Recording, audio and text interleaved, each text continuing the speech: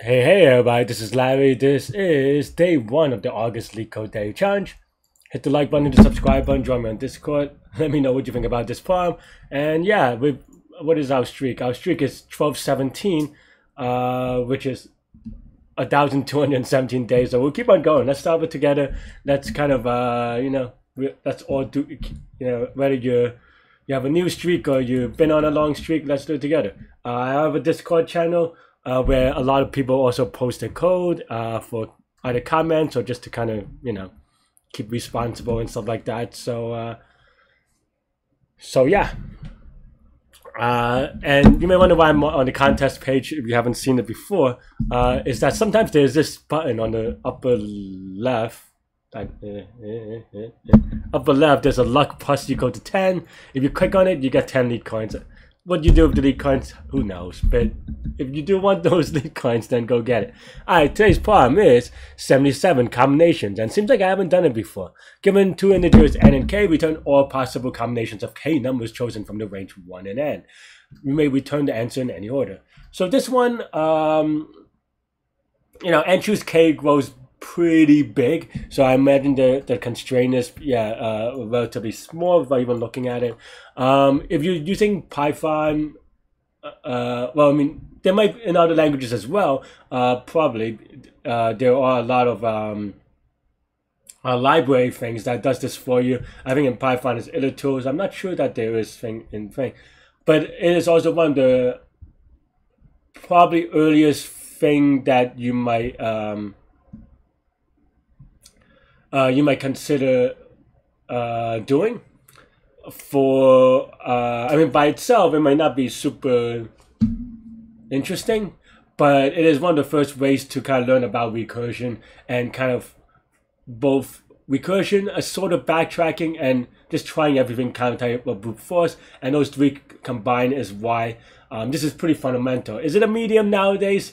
It's tough to say, but as problems keep getting tougher and people have, depending on who you surround yourself with, have a weird definition of what's the difficulty. But in any case, is it learnable? Yes, so definitely do that. And on interviews, I can imagine it comes up here and there. Maybe not combinations by itself, but definitely things that uses it, right? Like we said, brute force and recursion and stuff like that is pretty useful.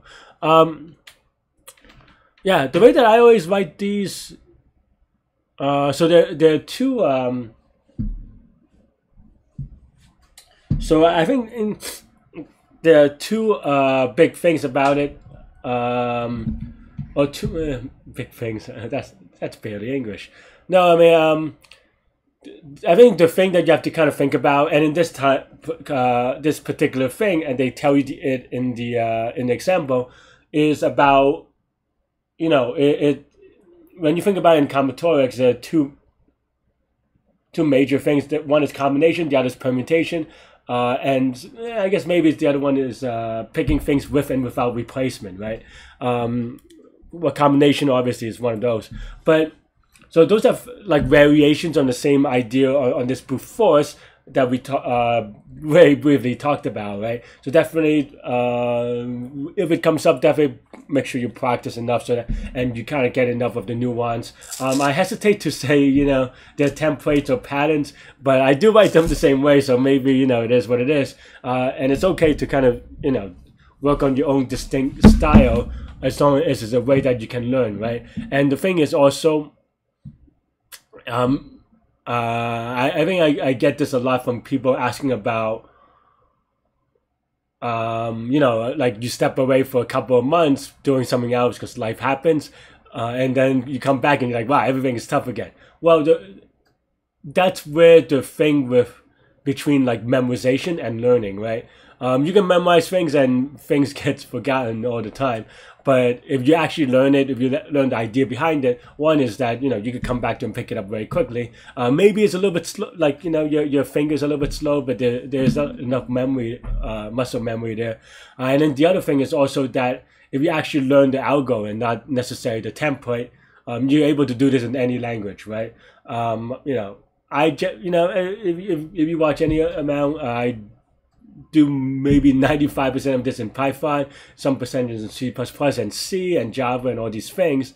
But you know, like, and yeah, maybe they're not the most efficient code in the language, but I am able to do them in multiple languages. So yeah, okay. Let's, without further ado, let's that's a long intro, a long rant, but let's get started, right? So here, when we pick up a number, is already we don't replace it, so that's a thing, and also that we the order doesn't matter, right? So yeah, the order doesn't matter. So yeah, so we just have to keep track of that. So the way that we can do it is, as I said, is with recursion. So that, the way that I do it anyway. So yeah, so maybe you just kind of do a construction thing. You have a current number that you want to index by, and then you have number of numbers left over. And this kind of construction also comes into play with the parameters of this recursion with respect to dynamic programming, right? Once you kind of get more familiar with how you kind of construct these recursion and different ways of doing it, then dynamic programming, or memorization more specifically, I suppose, will come into play, and you're able to kind of focus on finding the states and not really worry about the recursion part. So definitely everything kind of goes together, and everything is a building block to some other things. So yeah, so maybe current is a wrong word, but yeah, right. So yeah, so then first, there are a couple of ways that you can actually do this with respect to the memory construction. In this particular case, you can't really do better than the size of the output, so you're able to get away with being a little bit sloppy in the sense that, like I said, you have to return the size of the output. So the size of the output is actually in this case pretty big anyway. So yeah, well, relatively big compared to yeah. So yeah, so then now maybe we do something like construct. The current is, we start with an empty index. We start at number, I guess, 1, and then left we have k numbers left. So then yeah, if left is equal to 0, then we're Gucci, we're good. Then we want to append the current array. And remember, don't forget this thing, otherwise you're copying or you're appending just the reference, and the reference, at least the way that I'm writing it, I intend to change all the time. There are different ways of kind of, creating more memory and stuff like that, but, you just have to kind of really understand what you're doing. Otherwise, we construct a current. Do we have to sort it in any order? Oh, in any order, okay, fine. So then here let's just say we take the current number and then we don't, right? So there are only two choices. We take the number and we don't, right? So that's the recursion brute force. Yeah. But of course, when we take, we want to append the index. And then we remove it, and then that's mostly the idea. And of course, you have to make sure that if index is greater than n, then we return, because that's too much. That's pretty much it.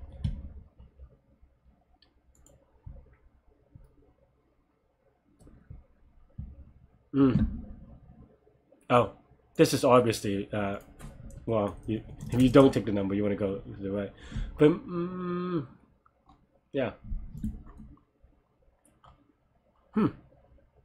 Did I miss the number?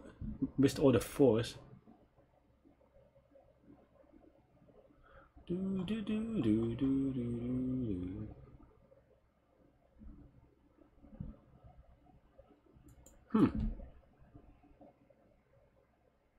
How do I miss the 4? If its index is greater than n, right? All that said, and I still don't get it right, so I don't know. Yeah, maybe I'm just off by 1, but why? Dun dun dun. Index plus 1. Huh? Today I am confused on a easy problem. These are the days. Wait, now I lost it.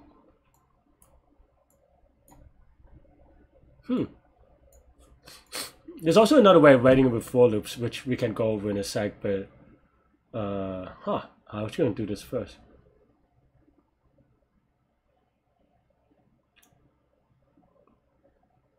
Tell me why.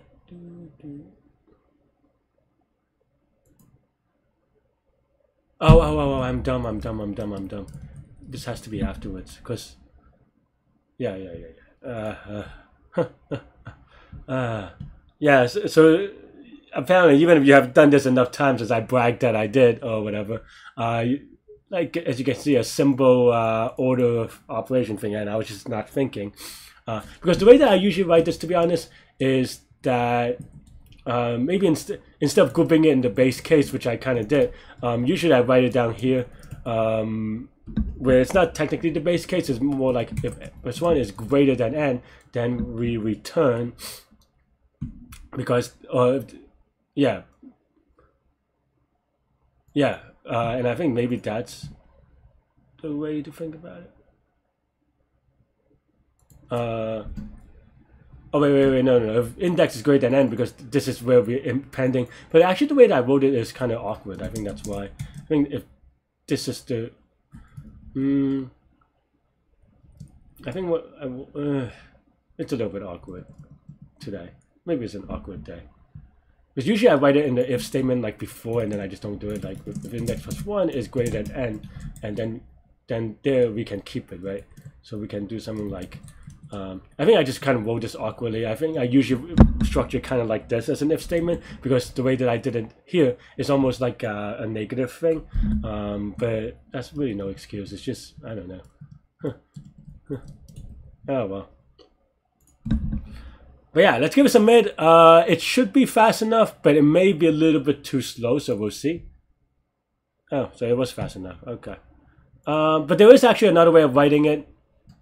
And this comes in handy with respect to be, depending on how you write your problems, right? And the reason why I kind of want to point this out this particular way is that when we do these kind of constructions, for combinations for this particular problem, it doesn't matter that much, maybe, because, well, this one AC, then fast enough. But these kind of variations may come in handy when it comes to doing, like I said, dynamic programming, because dynamic programming sometimes order dimension and order spaces and different nuances matter, right? For this particular one, what is the time complexity? Actually turns out to be 2 to the n times n, which is a little bit slower than we would like, even though there is some self-pruning structure, so you never actually get to that worst case. So maybe it's just 2 to the n, and n is 20, so like it's borderline good, it's borderline okay for this problem, but it's not necessarily, enough of the ideas, right? So the other thing so here you can kind of think about it as we choose to kind of make a decision on a choice on every index, right? Here we go, okay, so for each number, I mean, index is a weird word, but for every number we got to either take it or don't take it, right? That's basically our construction here. The other way that you can do it is that, okay, for each left, do we want to, what number let's say we force ourselves to do a -1 every time, what index do we force, right? So that's the other way to writing it, is that, okay, let's say we have to pick a number, what number do we pick now, right? So another way that you can think about writing it is, let's just delete everything, right? So then now we can do for x starting from index to n+1, because we want to go from 1 to n inclusive. Then we can do this number, right? We could do construct current. We would do x+1 because we just consumed x, and then left -1, right? So then here we do current dot append x+1. Oh no, we can do. And so that's another way of writing it as well, right? We'll give it some, oops. So yeah, I mean, for this particular problem, the new UI actually confuses me. It's a slightly faster, but yeah, that's also another way of writing it, right? And there are some nuances with this one as well, because doing it this way, doing it this way, you're guaranteeing that every loop we decrement left by 1, but we also only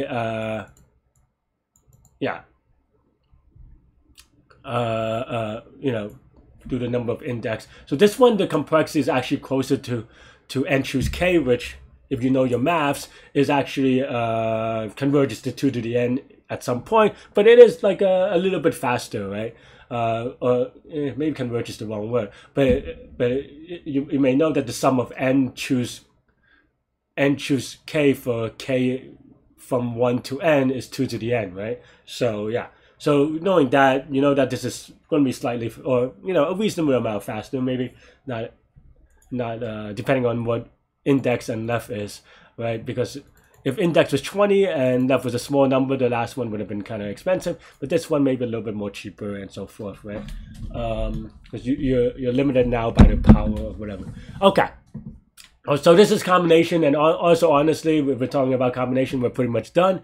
But one thing to kind of maybe easy to mess up is that here the x starts at actually index, right? So that, because in this case, there are a couple of things to do it. We're basically saying that another way of kind of articulating what we're doing in English is that, or given the problem first, right? The problem is that we don't want the things to be unordered because these things are different combinations. But what that actually means is that in a way you want to impose in a weird sort of way, you want to impose an order to the answer, right? At least it makes it easier. You don't have to, but that's the way that I think about it. Because if then now all the outputs are kind of it's almost like for a given combination, you're constructing the canonical, the normalized combination, right? Which is defined by the sorted combination within itself, right? Hope that makes sense. And if that makes sense, then that if you understand that as what you're trying to do when it comes to combination, then it makes more intuitive as to why here we start at index, because now we're basically creating an increasing array for inside one combination, right? So that's basically the idea. The other thing is that, of course, that leads itself to a very straightforward permutation type thing, or even just where the order matters. If you just then this goes from 0 or something, and you have to keep track of the numbers you've used. Here we don't have to keep track of the number we used explicitly. We kind of do with respect to index, because we assume that everything that before index we cannot use. But if you need to go back, then you have to keep like a used Boolean array or something like this. Okay, this is just a general kind of brain dump today. Hope that was useful. Let me know if you have any comments. Let me know what you've been working on. Let me know I don't know, just anything really. That's all I have for today. Have a great week. Have a great month. I'll see you soon. What is my usual thing? Stay good, stay healthy, to good mental health. I'll see y'all later. Take care. Bye bye.